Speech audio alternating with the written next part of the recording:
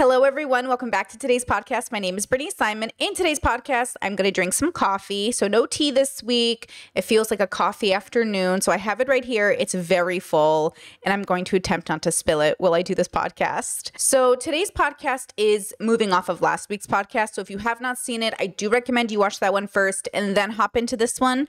We're going to discuss basically how to do whatever you want in huge quotation marks. Because usually when people, when I hear that, at least in my bubble, I'll hear, you can't just do whatever you want, in that tone. And it's because people who often dream of doing whatever they want might be depicted in the story as people who want to take advantage of other people. I'm going to assume you don't want to take advantage of anyone. I don't want to take advantage of anyone, which means to maliciously target people in vulnerable situations in order to manipulate them in a way that benefits me and probably hurts them, right? Like nobody wants to do that. So for those people who do, we're not talking about you. We're talking about perfectly decent people, which I think most people are, who just want to do what they want with their life, right? They want to have a job that makes sense. They want to pay rent that makes sense. They want to have a family if that makes sense. They just want to have a normal, peaceful existence. But how do you do that in a world that is dictated by maybe some people with bad intentions, right? How do you make sure that you don't become a person with bad intentions? And more than that, how do you even make it make sense in a world that feels really overwhelming? So I have my notes here. I created a little bit of a formula. It's what I use again in my own life. Maybe you can use it in yours. There's no guarantee this could help you, but I really think that personally, as somebody who struggled her whole life to sort of find her place in the universe, it came with a lot of deeply understanding myself and what I wanted and needed, which are two different things. And then what did the world want and need? And how do we kind of meet each other in the middle between those two things? So I have my notes here, and this is my biggest concern. I don't want people to watch this podcast and think of those really ill-intentioned people. You'll probably often hear it from, let's say, religious people. Have you ever heard it from a very specific type of religious person who's like, without the Bible, how will we know what to do? Or, oh, if the Bible didn't exist, if God didn't exist, if hell wasn't a consequence, just imagine if people just did whatever they wanted, how much pain and suffering they would cause to the world. I think they're sort of telling on themselves. I have no desire to cause pain and suffering to the world. If anything, I'm trying to harm reduce. So it seems kind of interesting that their brain assumes that if hell isn't a consequence, people would be, quote, bad, which is like a very interesting idea, right? And I think that's a relationship they're having with themselves. People that say God is the reason they aren't tempted to do evil, I think that's fair to use God as like your compass. But I think what I use as my compass is my character. So going back to last week's episode, that podcast is How to Be a Whole Human Being, which fundamentally is about the foundation of why you think you're on the planet. What do you think you're doing here? What's your relationship with existing? And where do your values come from? So in this podcast, I want to sort of expand upon not the people who, again, are kind of faulty with their values, but people that actually feel like the world is overwhelming because they wish the world was kinder, because they believe in the optimism of people in general, but they know that people suffer under occupation or discrimination or racism or homophobia. Like there is a difficulty on sharing space with people that see you the way you're born as inherently inferior. And so that causes a lot of negativity and might cause you to feel negative thoughts towards another person. But if you don't want to engage in those negative thoughts and you still want to exist in the world, how do you do that? That's really who I'm thinking about for this podcast, because that was me, right? I was a person who grew up very passionately, had very strong political views. I wanted to help the world, but every time I felt like I was helping, I felt like the world was like drowning in a way in their own sort of like self-inflicted suffering. Even though not all suffering is self-inflicted, a large portion of the world is suffering because of the way that we meet each other, the way that we humanize or dehumanize one another. So how do I make sure that I don't fall into that dehumanization? Well, I have to humanize myself and then humanize others in the process. We've been talking a lot on stream lately about sort of like Palestine and Israel as an example. And I want to make sure that it's clear, like, all of our babies cry the same. All of us suffer the same. All of us want to live and die in dignity. And that's really difficult to sort of make happen in a world that feels like no matter where you are in the world, somebody is using your identity to sort of push a narrative. And that's why I say politics doesn't have peace. Politics is about winning. So you have to separate yourself from existence, other people's constructs, in order to form the construct that makes the best sense in your life. So how do I do what I want every day? I do it within the construct. So even on stream, there's an implication from my language sometimes that people hear me incorrectly and they'll think Brittany doesn't engage in constructs. Brittany believes everything's a construct. So I created a construct in my own inner safety, my own bubble that allows me to do what I want every day. And that's because I have orchestrated the construct. So I'm going to give you the skills to sort of orchestrate your own construct within reason and in positive symbiosis with the world outside of you, because we still have to live in a society. We have to compromise. We have to make peace with differences, right? So as an example, we live in a world where people are, like, let's say, drinking, eating, sleeping themselves into their couches while binging Netflix or TikTok, and people look at them and say, oh, you're so lazy. Oh, you just do whatever you want. Real people have responsibilities. They're not doing whatever they want. You're coping. These people who are eating, binging themselves, watching Netflix all day, these people who are living a life where they feel like they can't do much and this is the best they can do, those people aren't living. They're surviving. So first, we need to separate surviving from living. Being alive does not mean to live. It means to exist.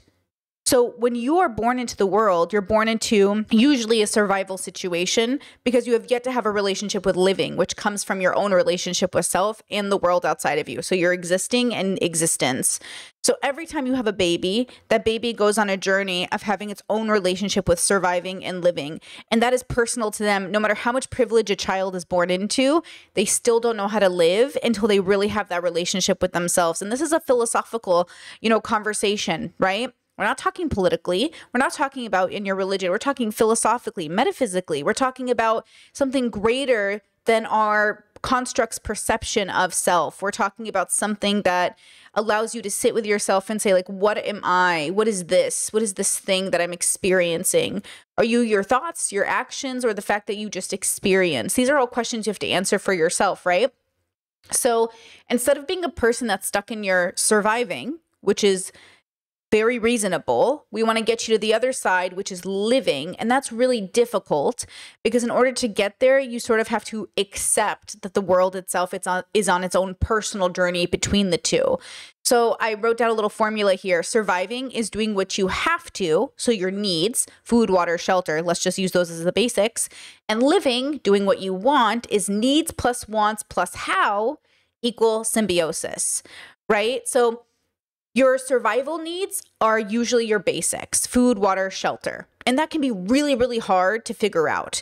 It's so difficult in the world. It has always been difficult. It has never been easy. And even people in privileged situations where their family can give them those things, they still have to learn how to live. And if their family spoils them too much, they actually don't know how to survive. They simply know how to exist, sort of in their family's bubble who knows how to survive, right? So if you're really, really sheltered and really, really privileged and you've never learned to be on your own, you do not know how to survive. If you are incredibly not privileged and you're in poverty and you're barely making it and you're doing the base, like, you're not surviving.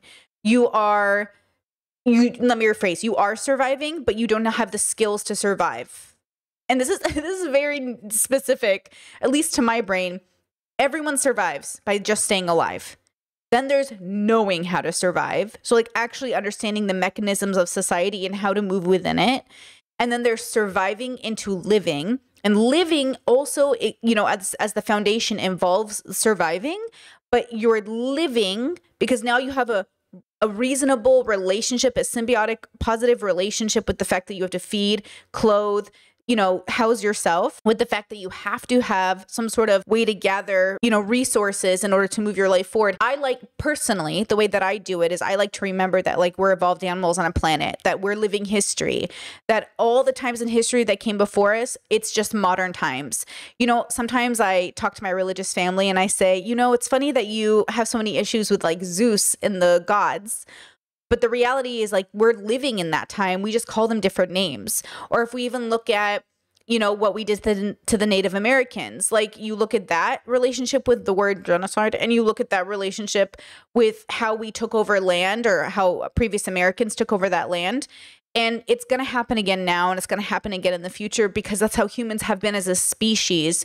And so I take a very zoomed out lens perspective as much as I can, the macro, because I really do believe that we're here for a short time and then we die, hopefully in dignity, and then we move on to whatever that looks like. So while I'm here for this short time, I have to accept that I am just living history like my ancestors, that I do not know when other forces of humans will come against my force, how other animals will come against my animal.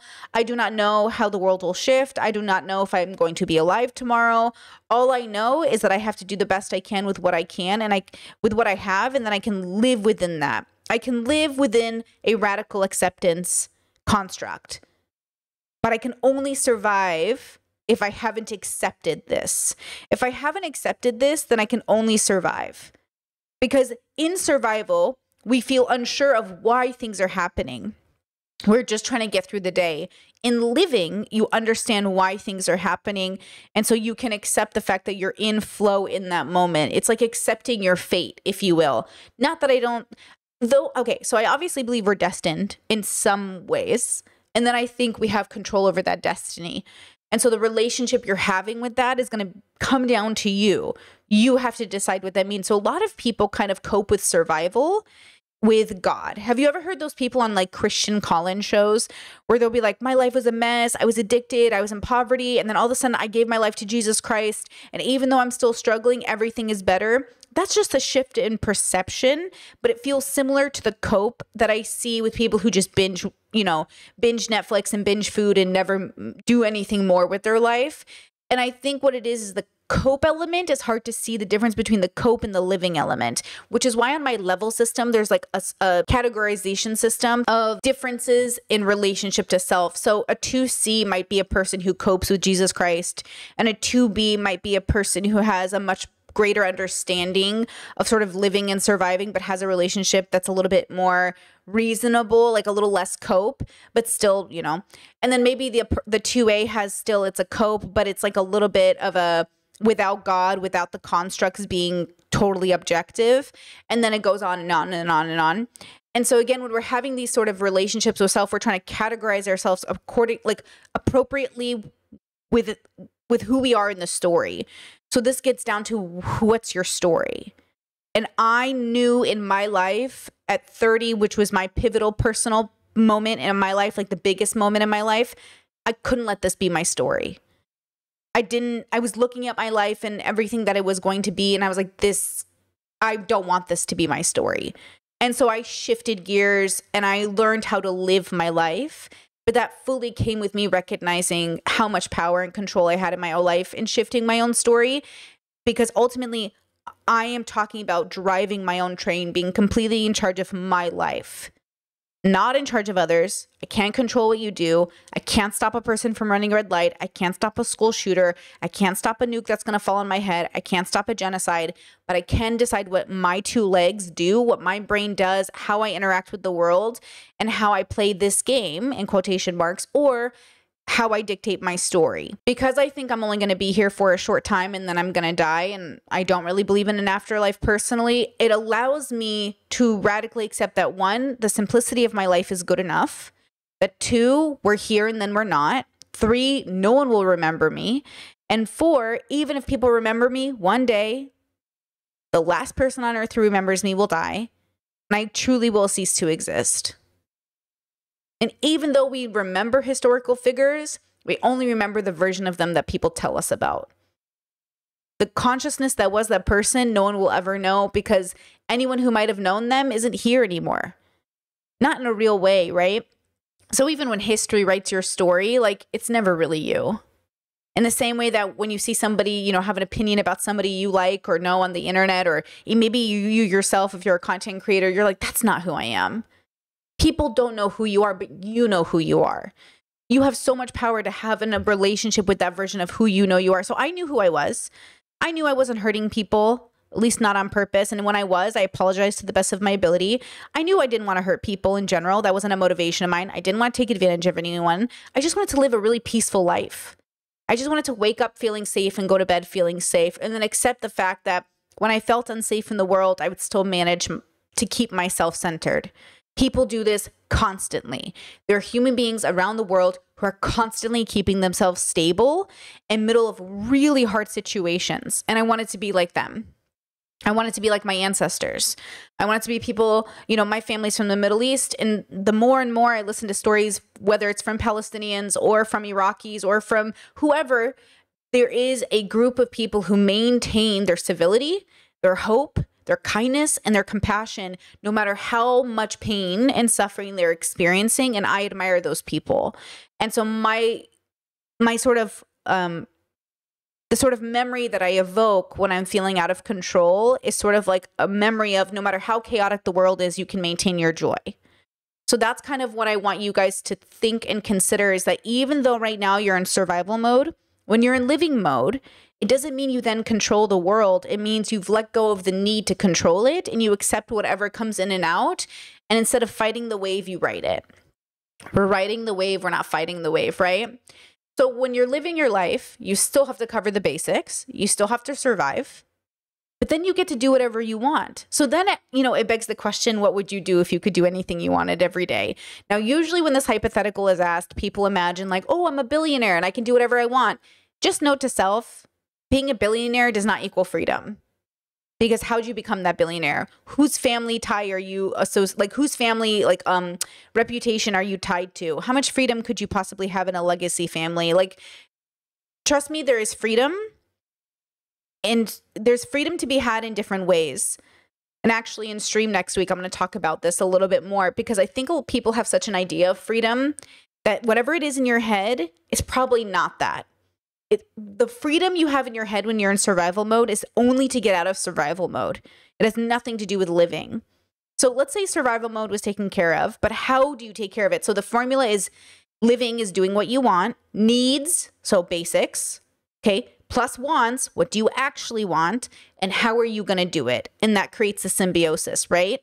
So I could figure out my needs. My whole life, I was able to live on my own. I could rent apartments or rooms. I was always able to work 2 to 3 jobs. That wasn't really the problem. The problem was that even though I could do this basics, I wasn't doing what I wanted. And it was driving me a little crazy. Now, we all have to do things we don't want because we're adults and we have to, we have to pay tax and do all these things. But truthfully, it's a matter of how do I accept that I live in a society? And in order to live in a society, we do pay tax, we do participate, we're good citizens. How do I do that? Plus love my life, plus not feel like I'm always under the weight and pressure of society. Well, I do what I want, right? So this looks like a form of rebellion, but rebellion is often a form of feeling out of place. I don't feel out of place. I'm no longer rebelling. I'm simply living my life. This is the stage that I'm in now. But I remember initially it was a form of rebellion. I want to do whatever I want. Brittany does whatever she wants. I'm going to do what I want. Don't tell me what to do. But now in my mid-30s, I'm not rebelling. There's no one to rebel against. I have simply created a life that I love. And that took a lot of hard work and it took a lot of suffering because, again, I had to learn how to suffer wisely. So that's a part of the journey as well. So needs plus wants, how? So how do I fuel my needs? How do I complete my wants? And how do I create that symbiosis? It's not that you won't have hard days. It's not that you won't be stressed about money or health. It's not that you're going to control other people. You're simply having a relationship with yourself. So I do what I want every day within reason, in consideration of my mental health, my physical health, my spiritual health, my financial health, and what other people are doing around me. Within reason, I do what I want every day. So if my body is aching and I can't work, I don't work because I get to do that. I'm not in survival mode anymore. I figured out how to work enough days during the month to have a little bit of leeway to give myself a day or two off. Of course, I normally work every day with an allowance of having time off. And I'm not exhausted by that in the same way I would be working 5 days a week at a 9 to 5. See, when I was working outside of the home, when I was working my regular jobs, when I was doing other things, even working that less time during the week felt more intense than working every day at a job I love. It's not that the jobs are easier or harder, but their details of those jobs make it easier or harder for my brain. You're playing to your strengths. So as an example, I don't like commuting. I commuted most of my life, as many of you have. And it's annoying driving an hour to work, an hour back, 2 hours in traffic. California is crazy. Gas prices are insane. Wear and tear in your car is just, it's so exhaustingly stressful. And that is the norm for so many people. If you know Southern California, how many of us drove to the 15, to the 91, all the way from, Southern California to another part of Southern California just to get to work? You know what I mean? So it's stressful doing this. This is not the way that I would like to survive in the world, but I have survived that way before. So then I had to ask myself, okay, if I'm willing to survive this way, am I willing to live this way? And the answer was no, I'm not willing to live this way. Then I figured out content creation. Even though I had thought about it since out of high school, even though I had dreamed of it, I didn't know how to really turn it into a business. Turning it into a business is a whole different game than just doing it and thinking, oh, I'll get famous and it will work. Oh, I'll go viral once and it will maintain. Oh, I'll just get 1 million views on a video and that's it. My career is set. Not my story. My story was never one of those stories. And honestly, because I don't feel entitled to anything, I don't feel bitter about the fact that my career didn't have those moments. So many people around me would get like 300,000 views on a video and boom, their career was set forever. Or they'd get 1 million views on a video and their career was set forever. Never had to worry about it, always maintained. I was never that person. I would get those videos, I would get those views, but it never maintained. And a big part of it was because it wasn't my story. And it wasn't my story because, honestly, of me. I didn't want it to be. I was changing too often. I was switching political groups. I was reading too much. I was battling my mental health. No matter how many opportunities came my way to go from surviving to living, it wasn't the right avenue for me. And a lot of people wondered, like, why didn't you take that opportunity? Because it just would have been a different version of surviving. I just would have been making more money. And it just wasn't worth it to me.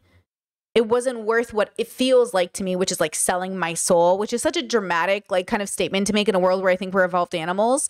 But I just didn't want to like sell my soul. So then you have to play, you have to have that conversation with yourself. What am I willing to do that doesn't feel like it's eating away at my soul? Because that is a very intense question to ask yourself. Many people can work a regular job and never feel like it's eating at their soul, which is good, right? That's good. Some people, though, can't do certain jobs without it feeling like they're doing something very immoral. So for you, you have to figure out what is the thing that isn't going to make me feel like I'm selling my soul. So YouTube is that thing for me. I just love it. I love everything I do on the internet, right? Like every single part of it I love, and I don't feel bad about it. And I think it's really good. Now, will I make mistakes? Will I change how I do things? Will I grow as a content creator? 1,000 billion%. But I don't feel bad being a content creator. I don't feel bad doing OF. I don't feel bad doing what I do for a living. I feel really good about it. Now, I felt really good about being a nanny, as an example. I did feel good being a nanny. It was a great job. I really helped community members. I was doing really good, I think, in general, but it was eating at my soul because ultimately it didn't fuel my joy.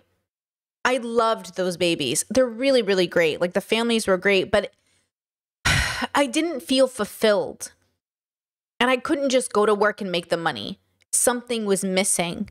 And that thing that was missing was the same thing that gets me up every day to work. And at the end of the day, makes me stay up hours through the night working because it's so fulfilling. Even when I'm in pain, even when I take a day off, even when I'm like, oh my gosh, I just want to not think about this, I ultimately always come back to it. So again, you can't figure out these things, like anything about your life, until you know who you are. So that's why you do life. So you can actually put it to the test. Is this what I want? Is this what I want? Look, every part of the population will serve to be some category of the population. So the population that basically, like the same little, I'm watching Kevin Can Go F Himself right now on Netflix. Someone's got to be this population of the community. I wouldn't want it to be my story. And if you've watched that show, you'll know there's like no one to root for in the whole show. Everyone's just like a horrible person. But like somebody's got to be this part of the population. And I just like, it cannot be me. But you'll see throughout that series how people try to change their stories, but they do it in the worst way possible. All of it out of survival and none of it out of living. And so ultimately we have to choose to live, not just survive. Going to Avatar: The Last Airbender, we've talked about this lately on stream. If you look at Jet, he's surviving. Therefore, his understanding of the world is only through the lens of surviving. He never gives himself an opportunity to live. Katara as long as she's bitter and angry about her mother's death and angry at the Fire Nation for causing it, she's never going to be able to live her life. And I think there's something very important about this, that no matter at what point in your life you end up getting out the other side of your life, somebody else is in the chaos of theirs. And so you have to figure out how to live in your own life, because this is about you. And it is about your relationship to the world. You can't let the burdens of the world stop you from becoming a better person, because if everyone did that, then the world would just consistently be in deeper and deeper chaos. And I'm an optimist. I don't think it is. I think people, generally speaking, when they want to do whatever they want every day, it involves relaxing with their family, watching a TV show in a reasonable way, enjoying work, enjoying their life, mowing their lawns, walking their dogs. Like, I really do think humanity as a whole is good. This is my own personal belief. And I think I see that every day, that I see people being good. I can walk outside of my house and go to the grocery store alone on a frequent basis and feel relatively safe. That tells me the majority of people are not unsafe. I've been able to do this in multiple countries, in multiple towns, in multiple places. And this tells me that something good must be happening in the world that allows little old me to travel around without any issues. Not every time, not perfectly, not in every way great, but generally speaking, I don't feel afraid for my life. And there's something about that that's so important. It's a deep realization that if you look at the world around you and you actually look at what's happening, for some of you in some bubbles, it truly is destruction and chaos. And for a lot of us, it's not as bad. But then we have to really see the good everywhere if possible, because I think it ultimately exists more than the bad, whatever good and bad even mean in this context. So when you're looking at this formula, all of us are born into the world and we have to figure out our needs, how to fulfill those needs, how to get those things done, food, water, shelter, right? Then you have to figure out how to live. And this is why last week's podcast is so important, because how are you going to know that unless you know who you are in the story, unless you understand your relationship with your basics, finances, which is surviving, right? Your spiritual health, which is your understanding of the universe, okay? Your physical health, your relationship with this body, that's the thing that's going to get you to be able to do those other things. This is, as a chronically ill person, this is the thing that is so significant, because this body of mine dictates a lot of how much I can work. And then, of course, in relation to that, my mental. But often when one is out of sync, the others compensate, which is kind of nice. So much of our life is just components and parts that we put together to fulfill, or not fulfill, but to create the thing that is us and our relationship with the thing that is outside of us, existence. We are existing in a story. And if you don't like how yours is going, you have to change it. Not alone and not without help, but you have to be the one to author it. You are the author of your life. Nobody can change the way your story goes except for you and your participation in how and when people come into contact with you. Your story is absolutely impacted by others, but it isn't dictated by others. Does that kind of make sense? I think that's hard to conceptualize. People will come into your life and impact it. You will come into people's life and impact it. But ultimately, we have to decide how to react to those people and what to do with that one moment we can. In that one moment, because life is all these moments, we have to decide how to navigate that space. And it's really difficult. I mean, we're talking about a world where societally we feel pressured to dress a particular way in order to be accepted, let alone believe a certain way or vote a certain way or act a certain way. And then we're always, because we're community members, worried about how people perceive us. And so you have to sort of decide, how do you perceive yourself? And then how are you willing to work with that perception of how others see you? I saw a comedy skit just last night of a comedy guy who grew up in the 80s. And he said in the 80s, his parents wouldn't let you say oh, that sucks. You had to say that stinks. And I grew up with parents who I have brothers in the 80s. And I was born in 89, who same thing, you couldn't say oh, that sucks. You had to say oh, that stinks. Or you couldn't say, cuss words, or you had to be, you had to use proper language. And then as the kids, kind of the younger children sort of having a relationship with the parents changes things. This comedian was saying that his sister was allowed to get away with a lot of things. His sister got a tattoo and it was fine. Heck, his parents got a tattoo and it was fine. He's like, what the heck? When I was being raised, this wasn't okay. And he kind of continued that sort of expectation of behavior. And the whole joke is that he sits his parents down and says oh, you've been in bad company lately and it's really influencing you to be bad. And it's their kid, right? It's his sister. all of that is like a social script and a construct that he was taught and continued. And his sister decided, I'm going to make my own construct. But she was also allowed to make the construct because she was the youngest and was met with parents who were older and, let's be honest, less inclined to be strict. My parents were certainly stricter with the older kids than the younger kids. So you're always impacted by your environment and the parents that you have. Like, no siblings have the same parents, right? Because your parents have you at different times with different moods and different beliefs. And so you get raised differently. Like, the parents are usually harsher on the older ones and softer on the younger ones, as it should be. Not that they should be strict on the older ones, but that they should be sort of more humane, if you will, on the younger ones. And if the older ones were raised like the younger ones, their lives would have been different in the same way that if it was reversed. And so you have to take into account which storyline you were thrown into. I'm the oldest sister. I'm the second mom. I'm the one who bears the responsibility for how the kids are influenced. I'm the one who's the most outspoken. I'm the advocate in the family. I'm like a person who, you know, I do my own thing as much as I can. But when people need stuff, I get the phone call. I get it. Like, you know, I didn't choose this life, but I allow it to continue happening by answering those phone calls, by fulfilling the role, by also balancing my own need. I live in Europe. I don't live in America. I don't have the kind of relationship to my family where they would ask me to stay in America because they know that I'd be happier in Croatia. But at the same time, I do understand that by pulling myself physically away from them, I'm also going to get phone calls less. I'm also moving away from that role. I'm also shifting the narrative around myself while still being available and always having my phone on. The idea is like your story will shift and change. You can, you know, have a well-balanced relationship with doing your own thing and taking care of the people in your life. It is not selfish to care for your own life, but it is selfish to do it at the expense of others. But at the same time, it is not selfless to give up your life for the sake of others. It is just stupid.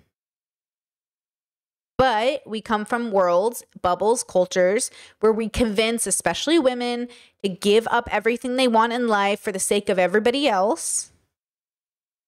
And that just doesn't seem very rational. So how do we create a positive symbiosis with ourselves existing and existence, everything outside of ourselves, in a way that keeps us steady? You have to know who you are, what you're doing in your story, and if you like the way it's going. Because if not, write a different chapter next time. Move the book into a series. Let's go. Part 8, part 10, part 12, part 14. And I know, easier said than done. So if you feel like this is overwhelming and it's unfair and it's not realistic and it's not where you are right now, go back to last week's podcast. Go review my values podcast.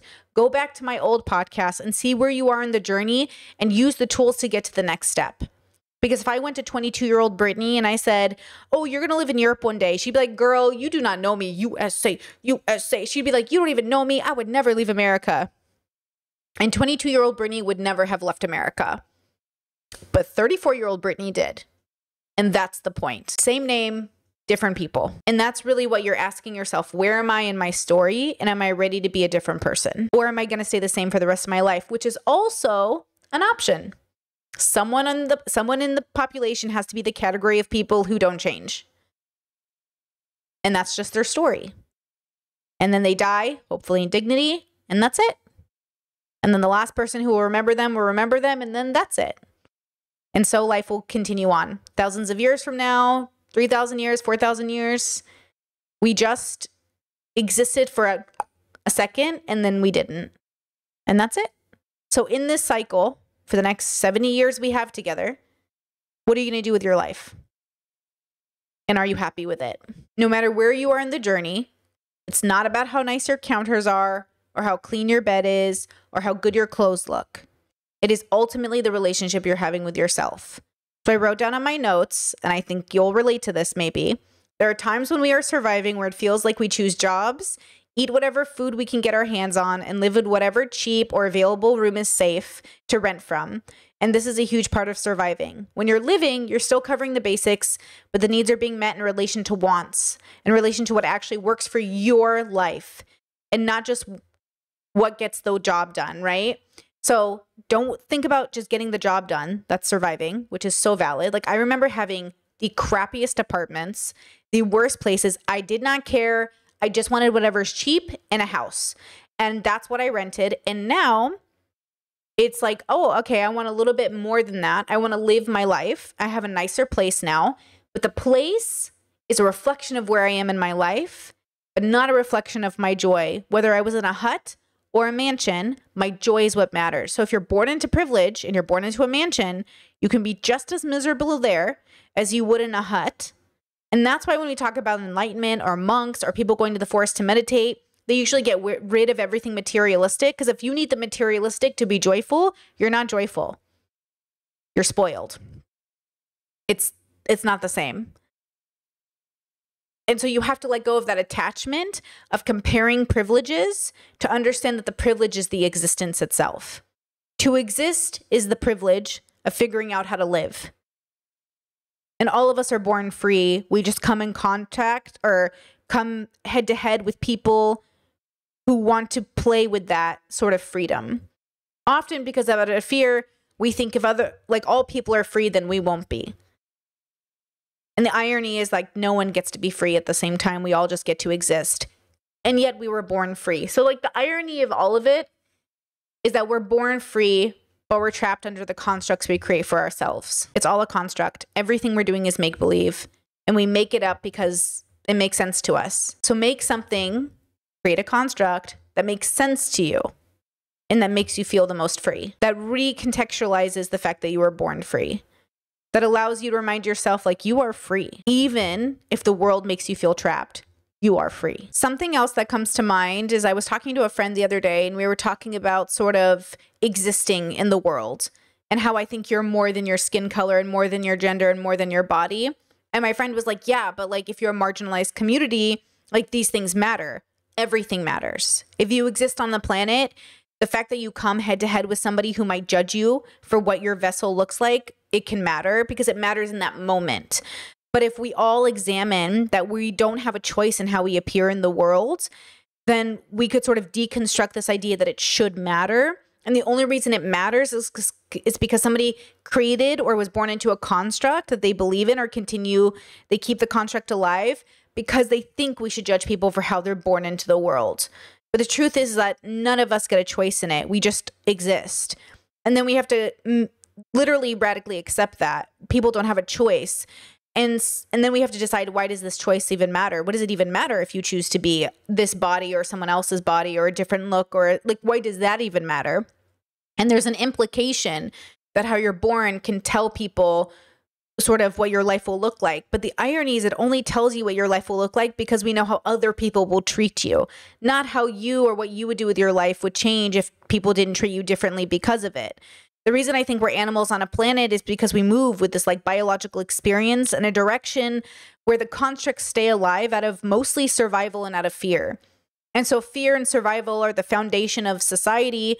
Then of course we're not going to learn how to live our lives. If bias and prejudice, racism, assault, violence, and murder exists even in peaceful communities, whatever peaceful even means, then we must know that we're having sort of a relationship with our biological experience, right? So I think for me, when I say you exist outside of this construct of a body, I mean, you exist outside of the perception other people have of you. You know who you are.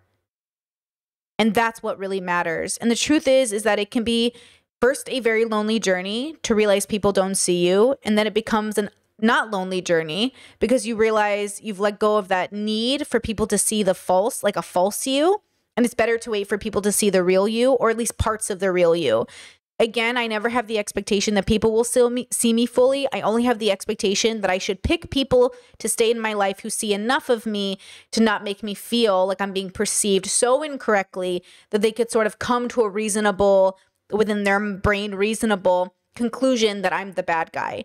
People who think, you know, you're the bad guy when you just live a very normal and simple life, they're dealing with their own issues. Realistically, all of us are basically doing our best. Even when we're in suffering, even when we're in fear, it is the best we can do in the moment. And that's why we have to move for better. Because your best isn't saying you're doing 100%. Your best is saying you're doing the full 7% you can do right now. right? I do a solid 83% every day. I always say, but like you're aiming for this is what I can do. This is my best right now. So we're all doing our best always, but maybe tomorrow we can do better. And that means shooting for a version of yourself that knows itself better, is more disciplined, and moves forward. Like I said, somebody in the population has to stay stagnant because that's the history of humans. I can't have that be my story. I refuse. But maybe I was born to be a person who refused for it to be her story. Maybe I don't even have a say in the fact that this is my personality, these are my genetics, and this is my biological predisposition.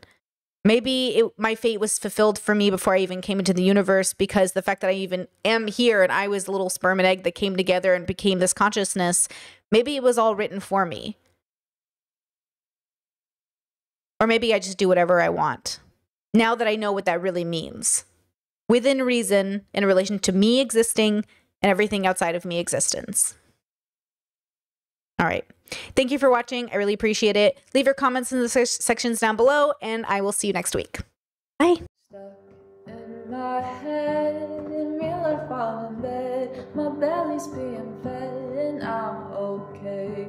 I'm just fine, yet all I do is whine. Not to you in my mind, cause I know I don't make sense. I've been nothing but blessed, so why's my life a mess? Please tell me, cause I'm sick of thinking. Yeah, I'm sick of reaching out for the truth and living life as a fool. Dun, da, da, da, da, da, da, da.